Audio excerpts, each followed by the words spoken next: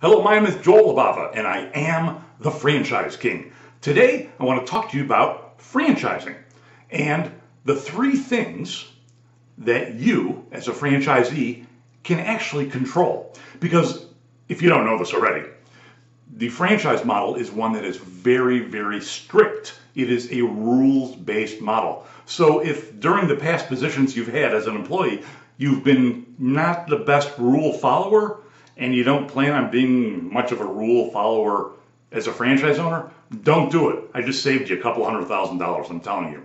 But if you are okay with rules, if you are comfortable following someone else's system, and of course you've done the research to prove that it works, franchise ownership may be for you.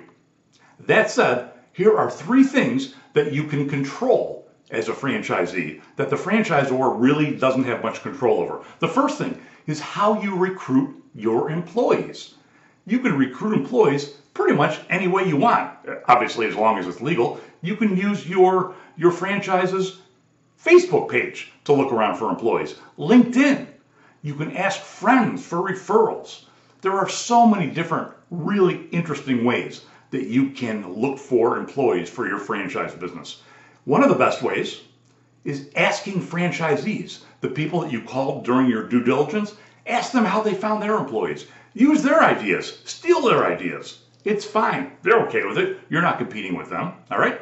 Number two, there are some marketing things you can do that have nothing to do with the franchisor. For example, whatever your specialty is as a franchise business, let's say it's senior care, why not go out and do free seminars or free speeches about senior care that are strictly informational? What a great way to get your brand known throughout the community. That's just one idea. Also, why not spotlight employees that you have on your Facebook page? Maybe their friends will see that, and their friends' parents may use your senior services. There are so many really, really interesting ways that you can do local marketing. One of my favorites, though, as I said, is doing speeches, free seminars in your local area, in person, so you can educate your local market area on the type of business and the type of franchise you have and what you provide them. But do it in an informational way. Attraction. You want people to be attracted to you and to your brand. So there are some marketing things you can do to help grow your business that have nothing to do with the franchisor. Finally, the third thing, one thing you do have control over is your attitude. Go in rocking and rolling every day.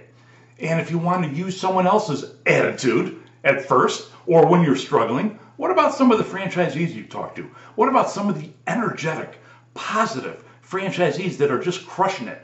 Why don't you use what they're doing? Why don't you use their enthusiasm? Call them. Ask them again. What gets them motivated throughout the day?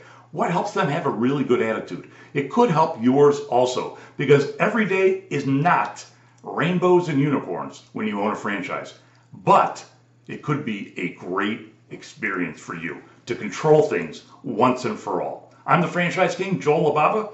Subscribe to my newsletter and to my blog posts. I'll leave a box under this video. Thanks for watching.